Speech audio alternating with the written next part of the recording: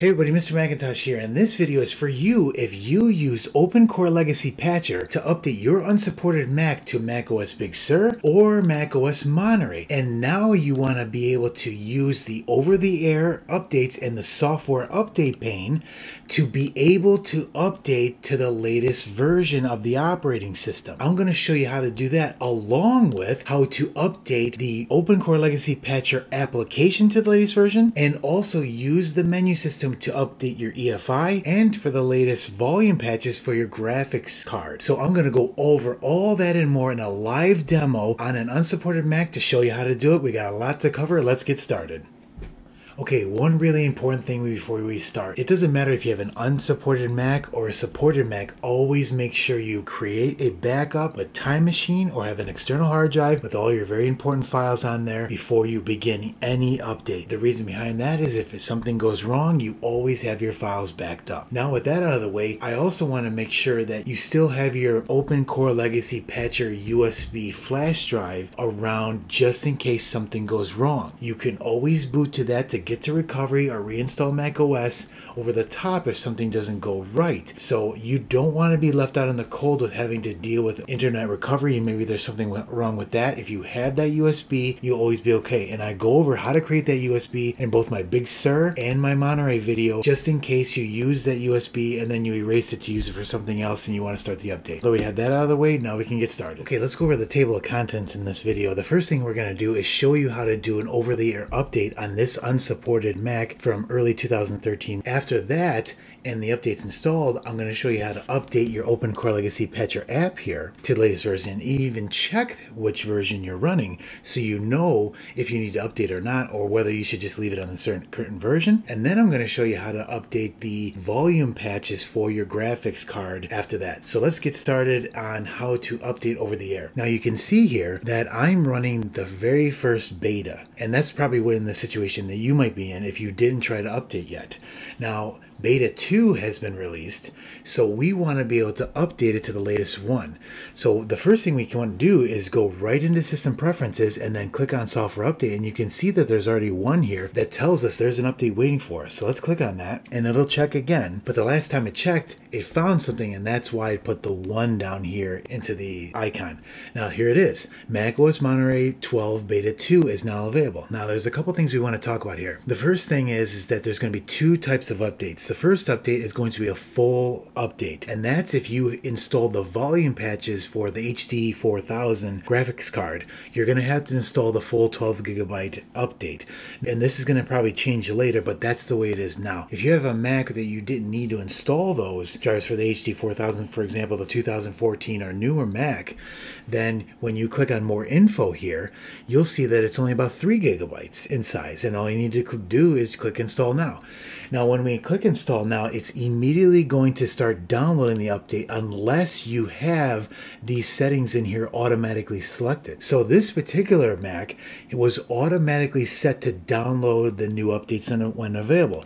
So what you can do to see if it's already downloaded is wait till this refreshes its check again and then click update now. When you do that, you'll get the agreement screen and then you'll see if it already has it downloaded. So it's saying it's downloading, but then the progress bar goes almost all the way to the end here. So now you can see that it's preparing.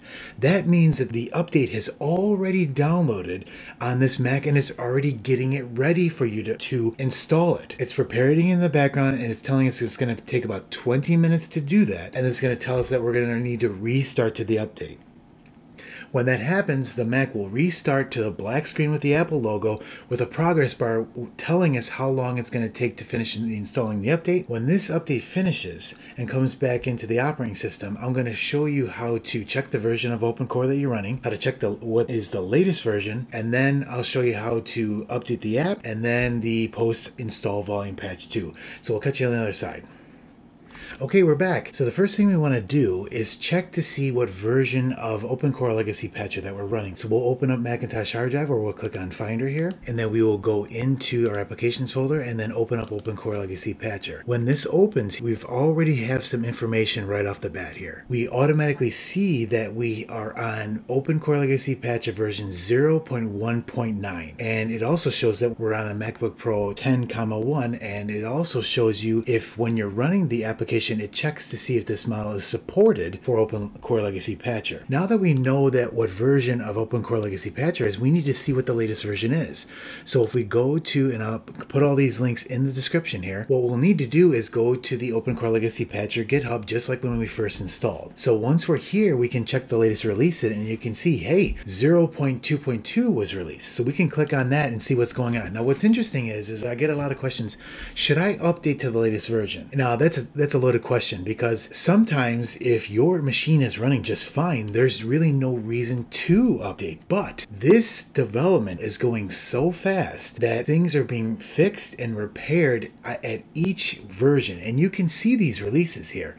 We can go back to the releases tab here and then look at all the different releases and see all these things that have been fixed when each version was released. Now think about that. You might be seeing something that's not working. The recommendation is to stay on the latest version. Now you don't have to check this every day, but every once in a while, maybe when a new update comes out, update the OpenCore Legacy Patcher app. So now that we know that, let's update. So we'll go back here to the latest release, and then we want to download the OpenCore Patcher app.zip. This is the same thing that we did when we first installed it. We'll click that, it'll go down to our downloads folder and hop. When it's done, we'll click on downloads, and we'll see that the OpenCore Legacy Patcher 2 is already in there if you had your previous one in there. So we'll open up our Finder window here, and then all we need to do is delete this OpenCore app right here, and then drag this one over here, right to your applications folder.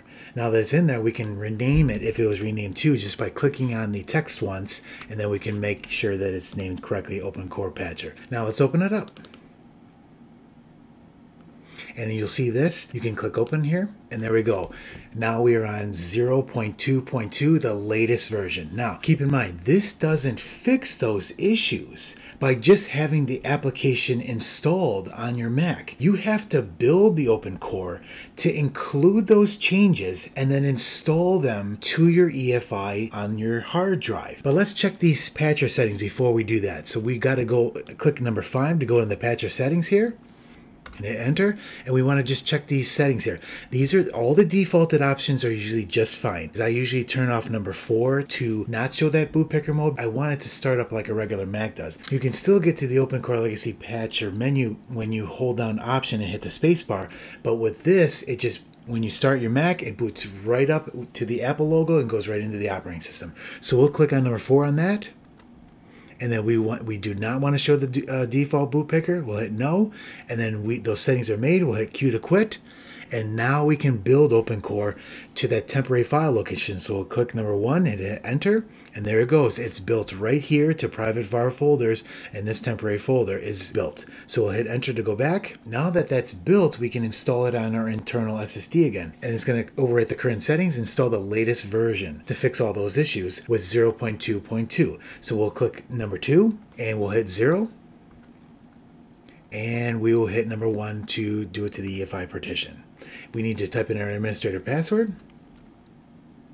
As you can see, it removed all the pre-existing files and it copies the OpenCore to the EFI partition.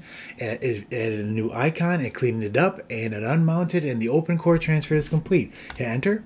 Now we're back to there. Now the EFI partition, when we boot, is updated to the latest version. For those settings to take effect, we're going to have to reboot, and once we do, we're all updated. The other thing we have to think about is the post-install volume patch. Okay, that's for the, right now, the HD 4000 for Monterey, and for unsupported graphics chips for Big Sur devices from 2008 to 2012, you install this patch. So if there's any new updates or some changes to the code there, we need to do this too. So we'll hit number 3.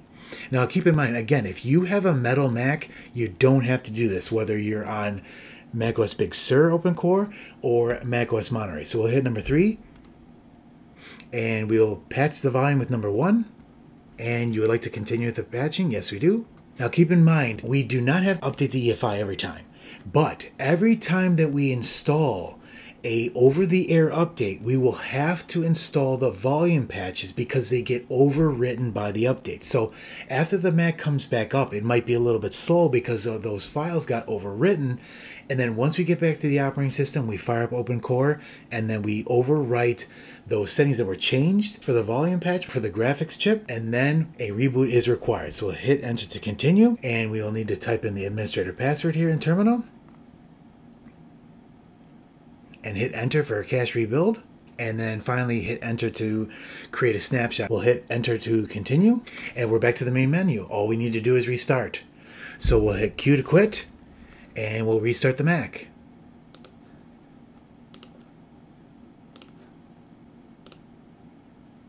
And there we go. Once it comes back up, it'll have the new EFI patches and the new volume patch for the graphics driver. So that's updating your macOS Monterey or macOS Big Sur OpenCore Legacy Patcher unsupported Mac to the latest version using over-the-air updates and system preferences, and how to update your OpenCore Legacy Patcher app, and how to update the volume patches after the update. If you have any questions, put them down in the comments and I'll answer them. And if you found value in this video, give it a thumbs up. It really helps me out. If you want to see more videos like this in the future, click that subscribe button. And if you're already a subscriber, you know I truly appreciate it. And we'll catch you in the next one. Thanks.